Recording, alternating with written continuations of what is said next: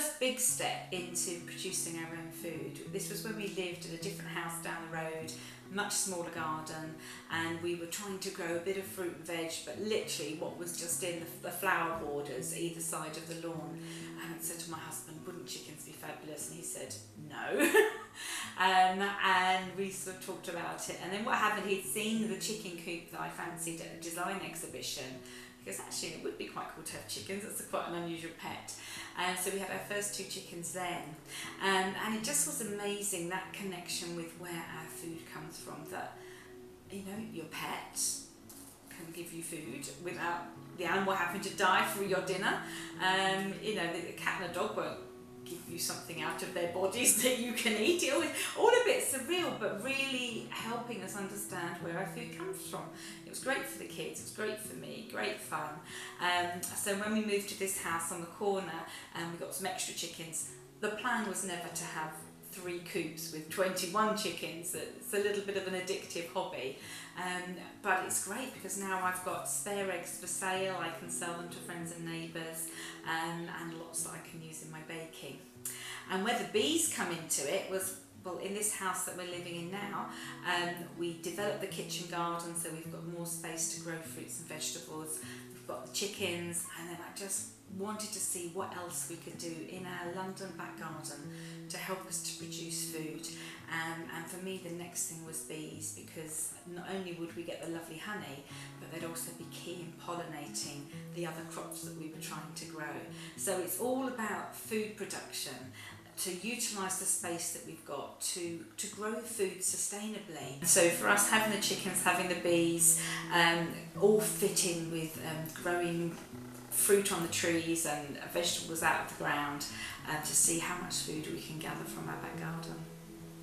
Well, I grew up in East London, now living in West London, and I think, you know, for me, being in London is great. I love living in London, but my childhood always had every opportunity to get out to the country. So be that a Sunday afternoon walk or a holiday. My parents were both school teachers, so we got quite good long holidays together. Sometimes we went youth hosteling, and sometimes we went to visit family in the Welsh valleys. We went on holiday on a boat, sailing to other countries. So very much sort of an outdoor life, alongside living right here in the capital city of our country.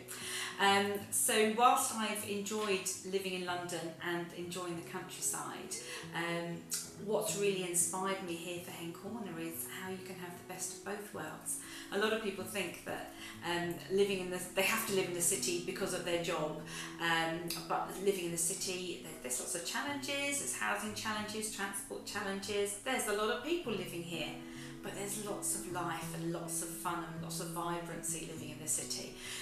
So rather than packing up and moving out to the country where our nearest neighbour might be 5-10 miles away, and if we run out of milk, we've got to get the car out of the garage, let's see if we can live the best of both worlds. And that's really what we're trying to do here, weaving a little bit of country life into busy urban city lives.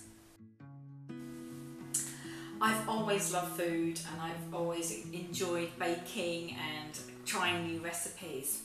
And I started baking our bread for our family, oh my goodness, quite a while ago, probably about 15-16 years ago.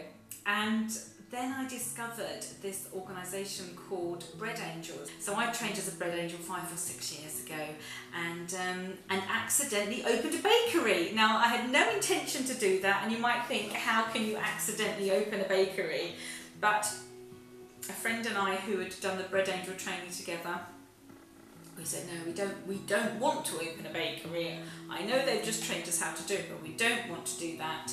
But what we'll do is once a month we'll just have a day baking together, and we'll learn some new recipes, and I'll have some of your bread and you have some of my bread, and if you've got anything spare we can put it on Facebook.